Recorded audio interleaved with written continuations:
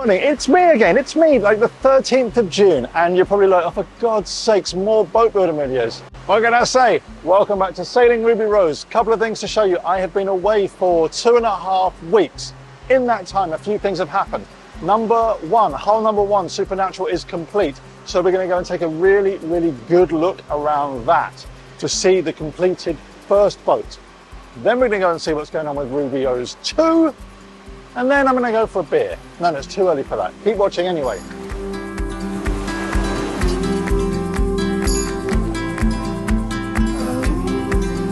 So, the seasonal rains have started. The sky is grey. It is about 15 degrees cooler than it was the last time I was here. Anyway, let me just step on board. Everything's wet. Supernatural. The boat finished. There's not a lot else to say about this. It's done. Everything is done. Everything is fitted. It is signed off. Signed off on, off on, off on. I'm going to show you some features. The cockpit is looking huge. Now, we've gone for the vinyl floor matting. Clearly, Randy and Denise have the vinyl floor matting. This is all now ready for shipping. So this will be going overseas. Something else I wanted to talk to you about. These actually look very, very, very beautiful. We talked a lot, we picked up on this very, very quickly, that on the test sail, there was far too much ambient light pollution from the instruments. So James has cleverly designed some very, very beautiful grey perspex panels to cover all the instruments.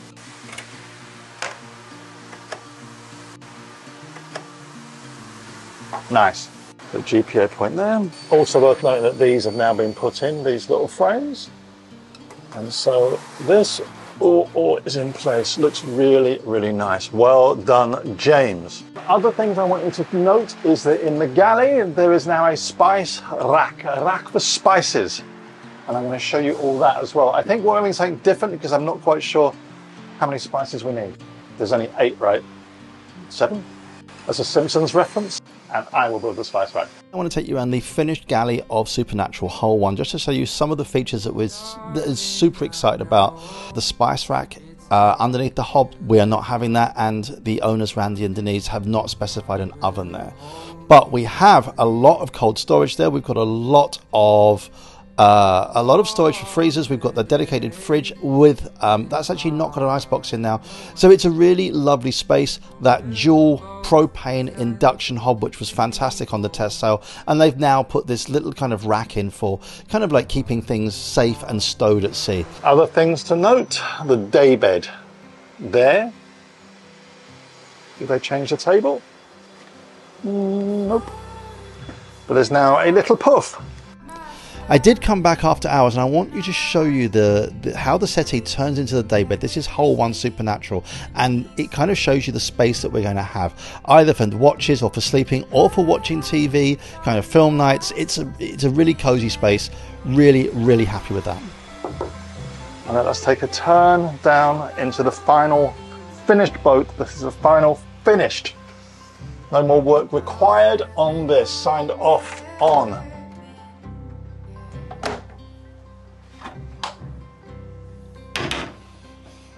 Smells like new boat. It's that boat show smell. So interestingly, split mattress so that you can get to these lockers. See, split the mattress, that way you can lift everything up. So let's have a look. Forward starboard cabin. This is, now you can see the headboards, you can see the cabinetries in place. As you can see, there's storage here for clothes or whoever is in that cabin. There is also these little bookshelves underneath the steps, and there are these really funky storage bins just underneath the mattress that actually they're very, very useful. Composite interiors, wood faced, but you can just obviously, you know, put your bits in there, get very, very easy access to that. But I do like these little finishing touches. One thing I have found out, because I was asking James where I can get a memory foam topper for this, and apparently they were all memory foam topped anyway. This is going to be an area for our tools, but more about that in subsequent videos. We are doing a whole thing on our workshop in Hull 2 now that that is complete. And as we walk back through this area, this is going to look very different on Ruby Rose 2 because we've taken some of the cabinetry space in this in this companionway and actually turned it into galley space. So it's going to look different just so that we can get more space in our galley. So yeah, a slightly different look to hull one. And then obviously as we go into the heads on starboard, that full-size glass shower screen, mirrors, and the washing machine. But it's really important that if you look at the way the washing machine is and this shelf, part of it for stowing your washing powder and your fabric softener, and the other part for folding your laundry. And of course the ubiquitous Vietnamese bum gun, something which we all need to have in our lives. Can't live without it.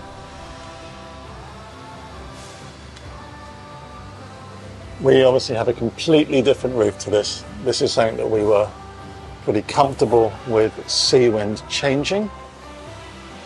Wasn't keen on that, but it's a preference thing. And then we'll take a dive down into the master cabin. So master cabin, master hull, let's call it hull. Let's look in here. Some things I want to show you. Again, because this boat is finished, it's easy to talk about finishing touches. The woodwork here, looking great. And this whole galley sink, they're looking really good. We've actually asked them to remove the toothbrush holders. I think in this day and age, I have the right as a practicing dentist to say that if you're using a manual toothbrush, you need to reassess your oral hygiene. Okay, this box work is all now finished, which is nice to see there. And everything here finished. Looking good actually, really nice, really, really nice cabin.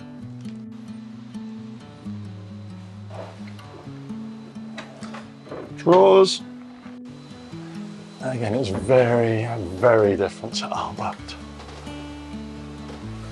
But the quality of this is beautiful. When we look at this sliding door, boxwork, again,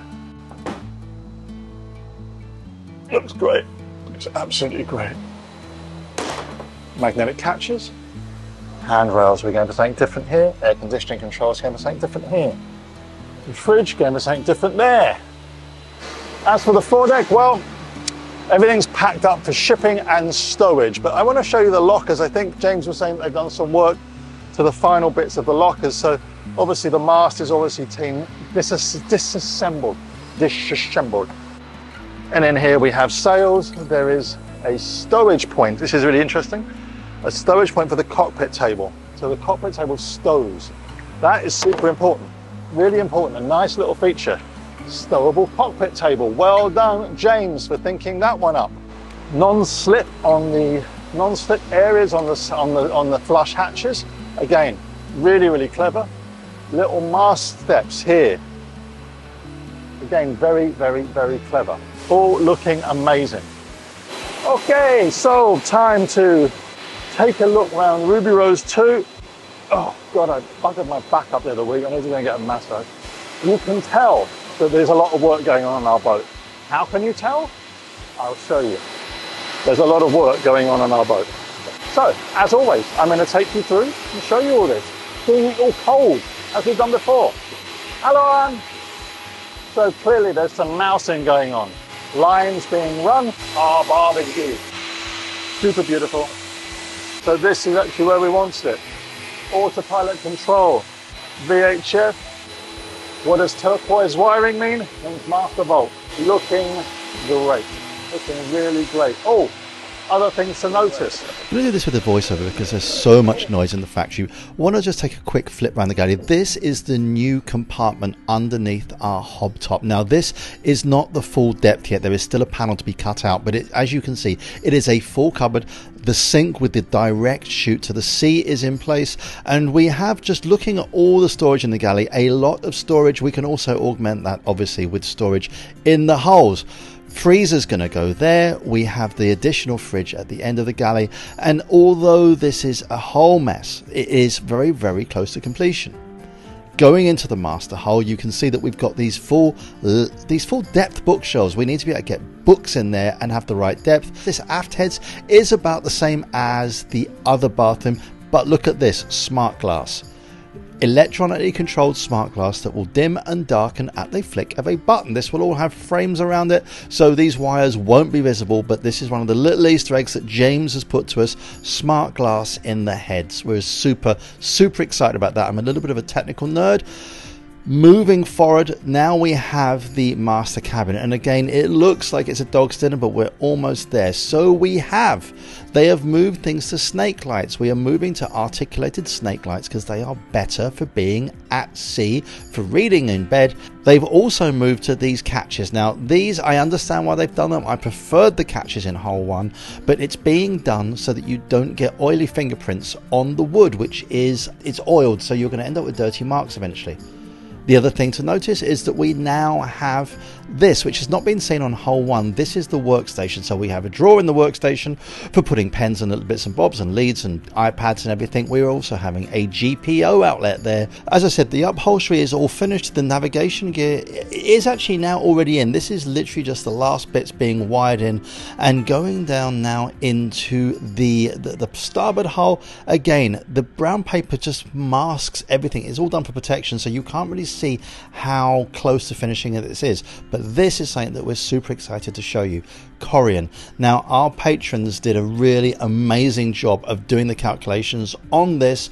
This is a 12mm Corian sheet. We took the dimensions using a tape measure, measured it all out, and this actually is only about, it's just under 40 kilos weight difference between the Corian and the composite that goes in as standard. So we're super happy that actually the weight penalty is not that extreme. Ladies here, those amazing girls from the fabric shop, are templating for our side screens. So this is the final bit of templating that needs to be done. There are, just as you can see, so many people on this boat just getting everything done. And even today I had to have a long chat with Mr. Lim about placement for speakers, getting the final bits done. And at this point he is supervising the placement of the Corian, and he literally had a tiny little 6mm shim that he was kind of working around the whole galley to make sure that at no point was there more than 6mm or less than 6mm between the Corian and the cabinetry. So it's a real precision job, and seeing the Corian finally in place, we can see exactly how well it fits. Now moving on, obviously we've got this big lithium battery bank, this table which turns into a daybed, and actually we feel that we'll use the daybed a lot on passage because it allows, well, either one of us to sleep while the other one is very close to the helm and whoever's in charge of watch. This is the spice rack. Again, modifying doesn't even exist as a word, does it? Modifying a cupboard interior to take spices. It's such a shallow cupboard. The woodworking team thought, okay, we'll just do something with this. It actually makes a functional space. And then we've got that dual sink, all carved out of the lipped Corian. Completely smooth, no drainage holes, no nothing. It is absolutely beautiful, and something that I do all want you to understand. Yes, it is matte in finish. It is polished once it is placed, and I have seen it since it has gone through another stage of polishing, but the final polish will occur once everything is done. So it does have a sheen to it, and it really brings out the sparkle in the Corian. Barbecue, I want to talk to you about that. We've obviously got this barbecue, it's got that drip tray in place. So basically we, as you remember when we used the 1260, we had so much time outdoors with the barbecue, the grease trap there, and so that is going to become a real feature of what we do and how we cook at sea, also at anchor. We're very much into barbecuing, both on land and now obviously on the boat. So like super excited about that. That's one of the things we are really looking forward to using. And yeah, absolutely amazing. Realistically speaking, we are so close to getting done, and in subsequent videos you will see how close this boat is to being finished. So there you go, we're almost there. Now that boat 1 is finished, they're just working on boat 2 and 3 and 4 and 5 and 6 and 7 and 8 and all the other boats. But yeah, look, she looks lovely. She looks so damn lovely, and yeah, I'm blown away. Therese is blown away. We're just super happy for all this. So this month, it's the 13th today, so yeah, within a month, this boat will be ours. Anyway, I hope you enjoyed this episode. This is us within 1 month of sailing our boat. Leave us a comment. I will see you all next week. Take care. Goodbye.